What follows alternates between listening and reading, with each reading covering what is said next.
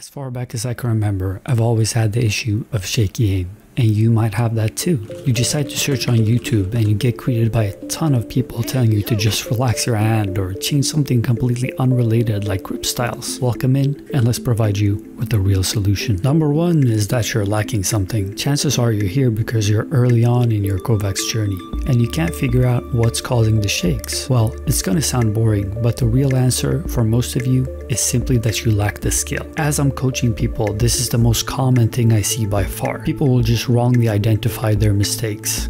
See, you're not shaking because you have shaky aim. You do so as a compensation for not knowing how to properly track. So you lack overall tracking, but can we pinpoint the exact skill that can help this? Yes, it's most likely speed matching. That is the ability to match the speed of the bot correctly and is one of the most underutilized categories in Kovaaks.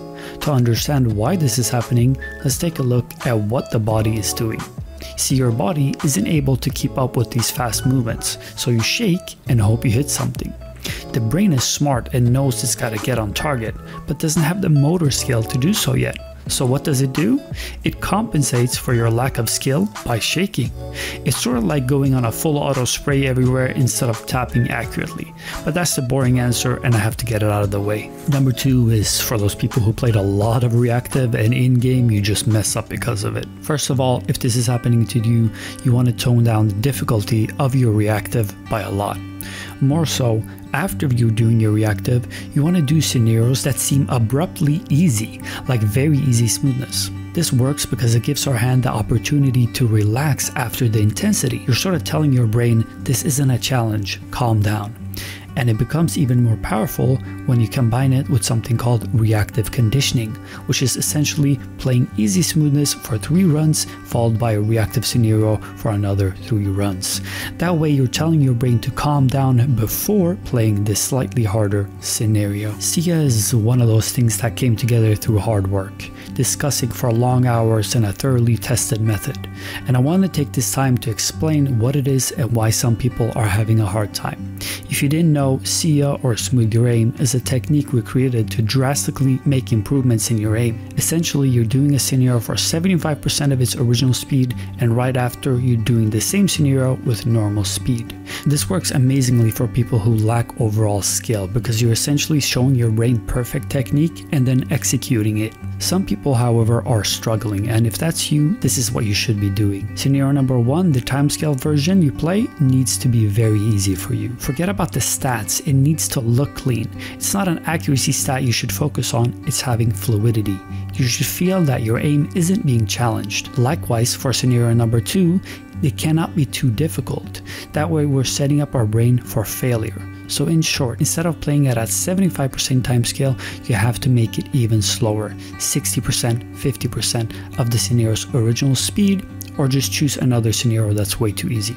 TLDR, if that was confusing, just make the whole thing way easier. That way we'll build up some skill to get rid of that shaky aim. Rethinking the script, I realized this one should have probably been number 1, but I'm too lazy. Region scenarios are perfect for shaky aim since they force perfection and punish mistakes. These are the absolute most realistic scenarios in aim trainers, and they essentially work the part of your aim that's responsible for gluing your mouse to a singular part of the enemy. These work so well because in-game you're being punished for missing, since the other guy is more perfect with his aim.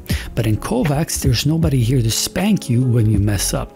So you feel no pressure to perform or force the perfection required to get a kill. See, we underestimate how good our enemies actually are. Combined with netcode and all the other bullshit we have in game, we need to be perfect. This way of forcing perfection, and more importantly forcing you to constantly stay on the bot or it gets back its health, shows the brain that perfection is needed to earn the kill.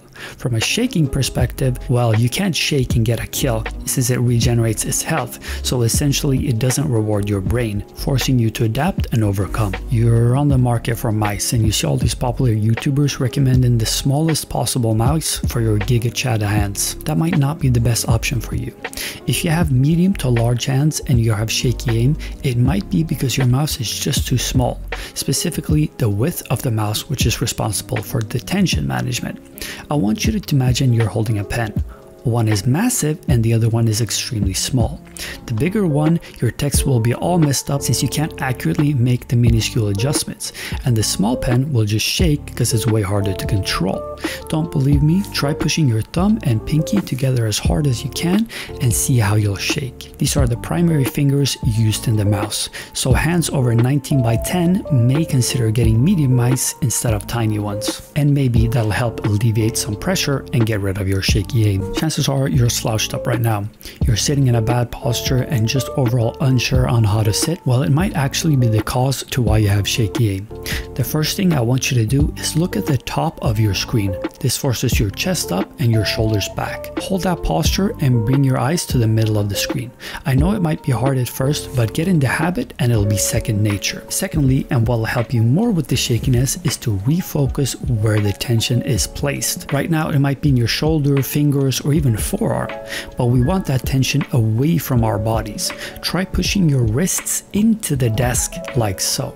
This works great since you're essentially alleviating pressure from other places and pushing all that energy into the desk. That energy has to go somewhere, right? So by pushing it into the desk, you're removing that stress from the rest of your body. Here you are, pushing speed, trying to flick faster and be better than you were the day before. We've all been there, and it's actually great that you're pushing yourself and forcing improvements and change. The issue is that you might be getting ahead of yourself.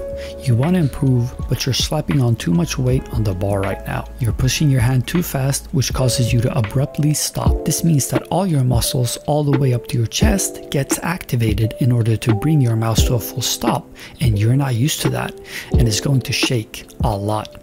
That's going to cause shaking, a lot of it. See, speed is a funny thing because it's less about a skill and more about a habit you have to get used to. This is an important change to your mentality because it allows us to imagine our flicking speed in terms of percentiles. So instead of thinking I'm going fast, ask yourself how much faster out of your comfort are you really going? The issue of shaking at the end of our flicks can be solved quite easily by simply slowing down 5 to 10% of your flicks. If that doesn't get rid of it, slow it down by another 5% until it's all gone and you're still pushing yourself. Note that some amount of shaking is okay and it will get better with time. Hope you guys enjoyed. Consider joining my Discord and signing up for my coaching if you like this sort of analysis. We have a great community that allows you to speak your mind, discuss whatever you want to discuss, and more so, we have resources, quizzes, and challenges to keep you preoccupied. Done.